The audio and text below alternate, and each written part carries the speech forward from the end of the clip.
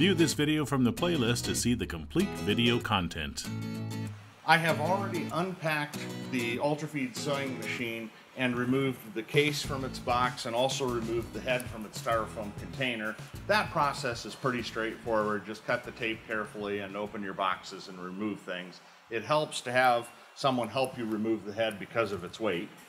Once you have it removed, make sure that you put it on a sacrificial surface. Here we're using a cardboard so that the metal legs of the machine don't damage the surface of our table.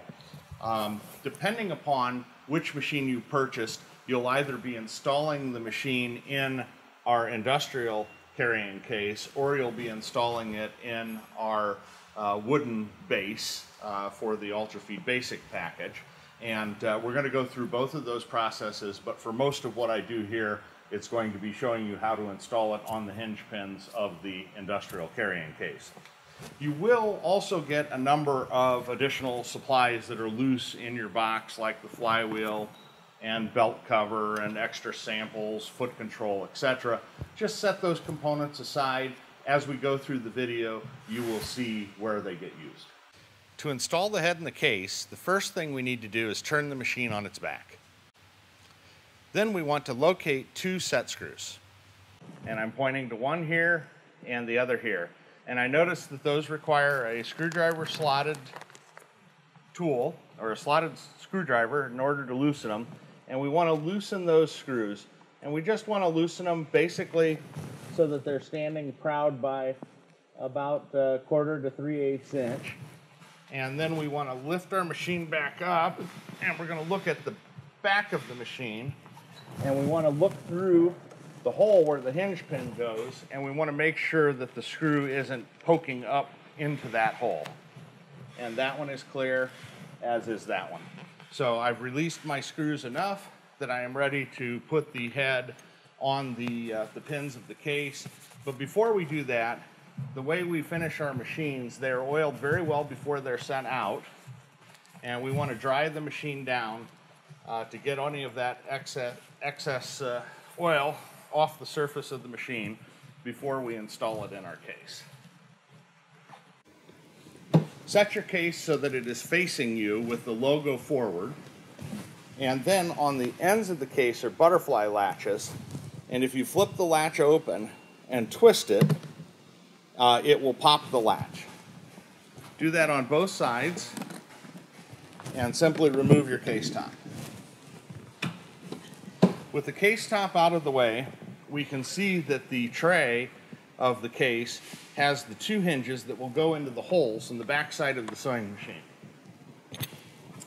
We will simply lift those pins up so that they hold at about 45 degrees. Sometimes they don't hold quite that well, and you may need a helper to hold the pins up for you. And it's also probably a good idea to have a helper to install the head anyway, but I've done this so many times that I generally can do it by myself. And lift your sewing machine head, and then what you want to do is you want to get one pin started and then locate the other pin and start it and drop the machine all the way back on the pins. Once the machine is back on the pins, you should test it by dropping it down in. Now we'll tilt our machine back, and it will rest like that, but you want to support it a little bit. And we'll take our screwdriver and we are going to tighten the two set screws that lock the machine onto the hinge pins. These are the same screws that we released previously. I'm having to sort of do it by feel, but I got that one nice and tight. And now we come to this one. With those tight, we can set the machine back down in, and that's really all there is to installing the head in the case. This device is a simple lock that keeps you from being able to tilt the machine back in its case. We're going to leave that off for now. And the next thing that we need to do is we need to install the thread stand. Your industrial carrying case will have a hole right here that is designed for the installation of the integrated thread stand. If you have purchased the basic package, the basic case also has a hole for the integrated thread stand, but keep in mind that the integrated thread stand does not come with that package. That would be something optional that you would have to purchase. In either situation, the integrated thread stand is installed the same way. The integrated thread stand comes with a wood insert, which is this gold metal portion, and I'm going to remove the thumb screw from it, and it comes with an Allen wrench that fits in this wood insert. And all you do is start the wood insert in the hole here, and then use your Allen wrench to tighten this until the top of the wood insert is flush with the top of our tray.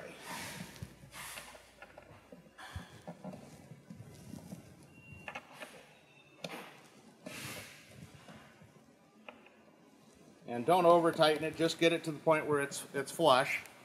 And now you are ready to install the integrated thread stand.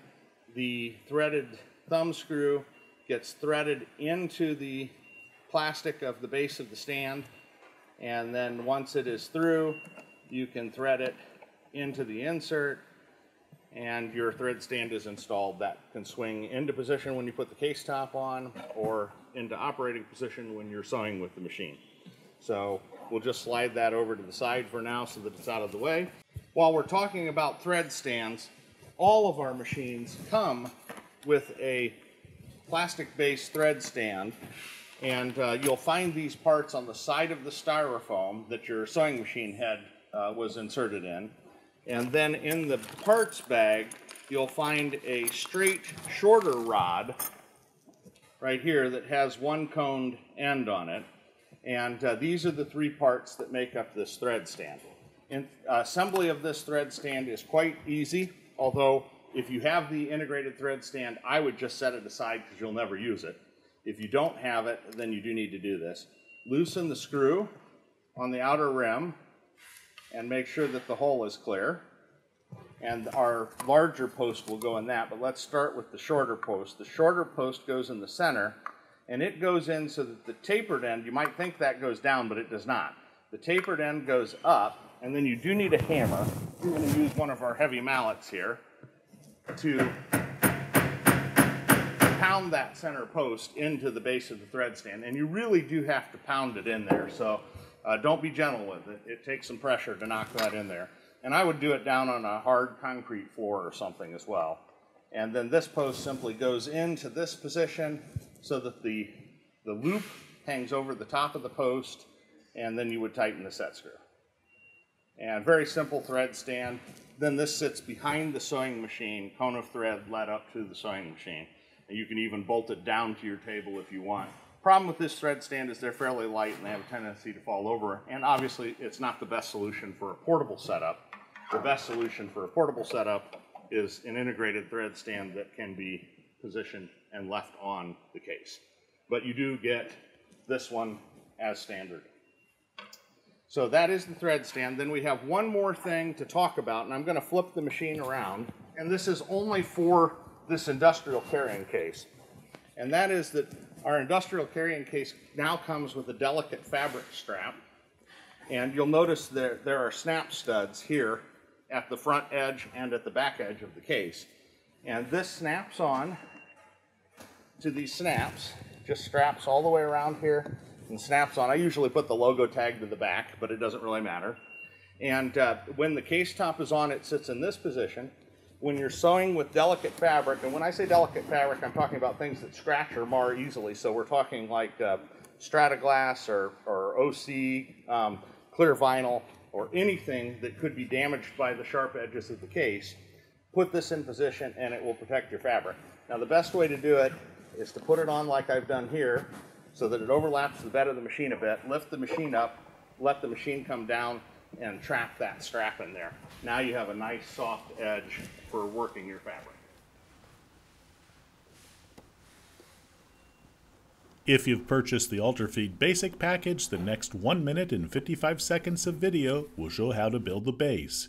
After this portion of video, we'll continue to install parts onto the head. You'll find printed instructions inside the box that the base came in. First step, install rubber feet. Place screws through the center of the rubber feet, and then screw the feet onto the base at each of the 4 pre-drilled holes in the bottom of the base.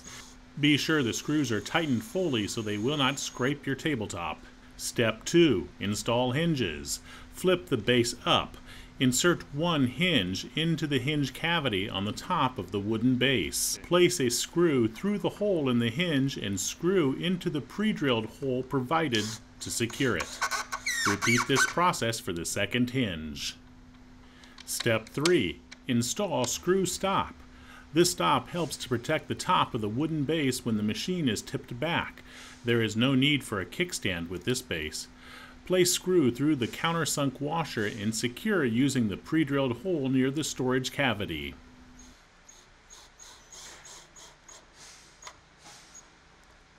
Step 4. Install your Ultrafeed.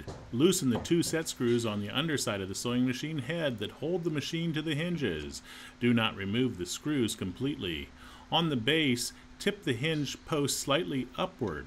Lift up the sewing machine head and carefully guide the hinge posts into the hinge openings on the back side of the machine head.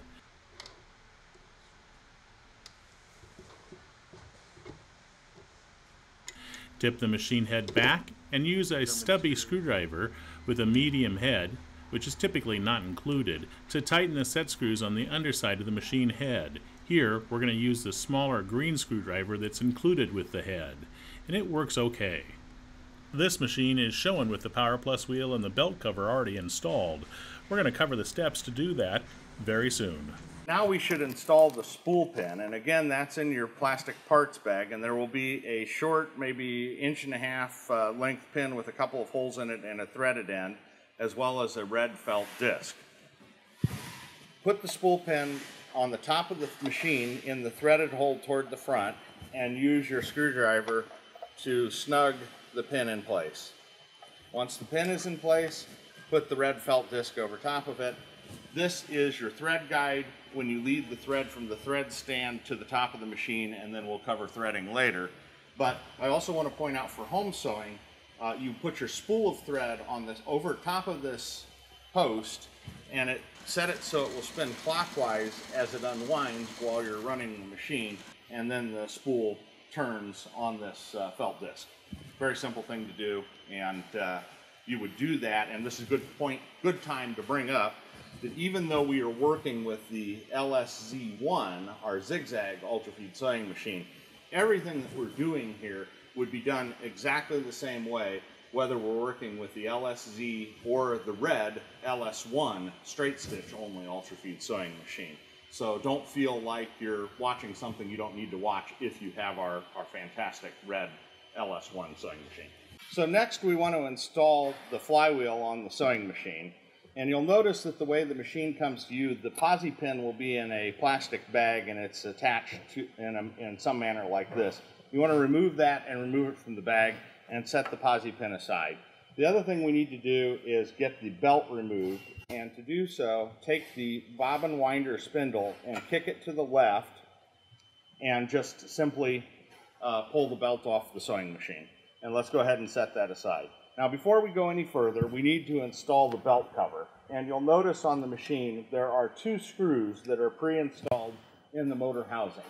We need to remove those screws in order to put the belt cover on. And these are fairly loose, so I'm just removing them by hand.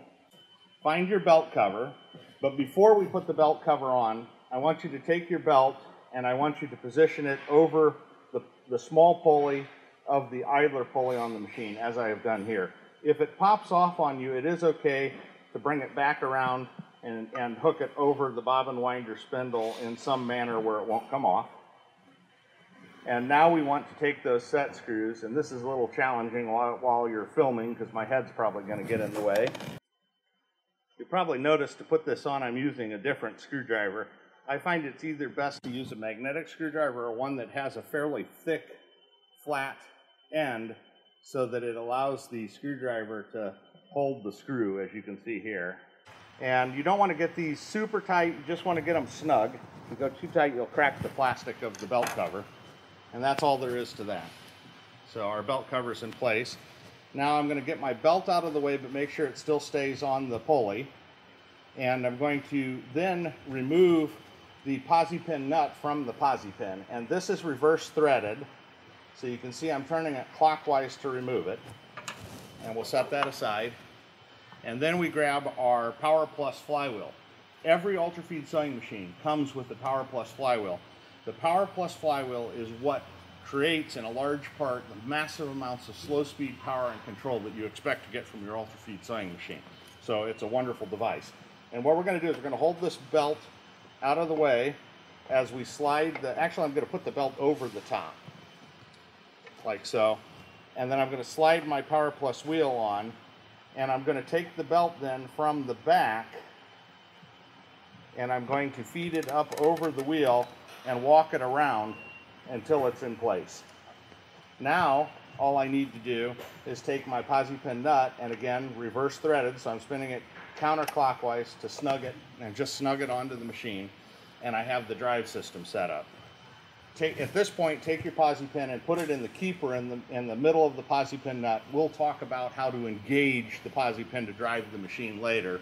At this point, we're just showing you how to install the wheel on the machine. But we do want to check for belt clearance at this point. So we want to make sure our belt cover is slightly adjustable, and we want to make sure that we're not rubbing the belt against the belt cover anywhere, and generally they're very easy to set and nothing wrong here. Okay, next thing we're going to do is we're going to install the foot control, and I'm going to flip our machine around to do that, and we're also going to put the light on. I have two foot controls here in front of me. Your machine will only come with one. Obviously the US plug is going to be for our US customers. For our international customers, we do have a foot control that has the German 2 round pin plug. And if you live in a different country that doesn't take the 2 round pins, you can get an adapter to easily plug that into your wall outlets. Regardless of which foot control you get, what you want to do is we'll take our wire tie off. This male end plugs into the socket that is on the machine, and you'll notice that it's keyed. There's a right angle cut here and an angle on the other end. Make sure that you get the angle in the right spot, and then just simply push the connectors together with firm pressure, and that's all there is to connecting the foot pedal to the sewing machine. Ultrafeed Plus and Premium packages both come with our Flex 20 Lite, and the Flex 20 Lite can be purchased optionally with our Basics package. This light is a great magnetic light. It generally gets attached right here on the end cover of the sewing machine, and it's just magnetic. And then the cord can be led any number of ways across the back of the machine, however you like. And these clips, which we've already got one pre-installed, are just adhesive clips. You can install those and then use the wire ties that come with the light in order to secure the light cord to the machine. There are also clips for using screws if you have a wood surface that you want to further secure the cord to. And if you want to attach it somewhere that is not magnetic, there is a very high bond 3M adhesive pad that can be used on the base in order to stick this to something if it's non-magnetic. But typically we don't use that for the machine since it attaches so nicely to the left end of the machine where you can move the light exactly where you need light. All right, so our basic assembly is done. Our light's installed. I have pushed all of our cords into our cubby hole here and pushed our thread stand over top of it. And now I'll just take the foot control and put it inside the arm of the machine, and I'll tuck our light down out of the way. Let's spin the machine around. And we are ready to put the case top back on. But before we do that, we want to lift the machine up a little bit so we can free the strap, push the strap down around the end. And case top goes on so that the logo is to the front. And just get her in place. Secure our butterfly latch by making sure the hook is in the loop, and then twist until it tightens and flip the latch up. And we'll do that on both ends. And we are ready to carry our machine away. That is the basic assembly. Now we'll show you how to sew with it.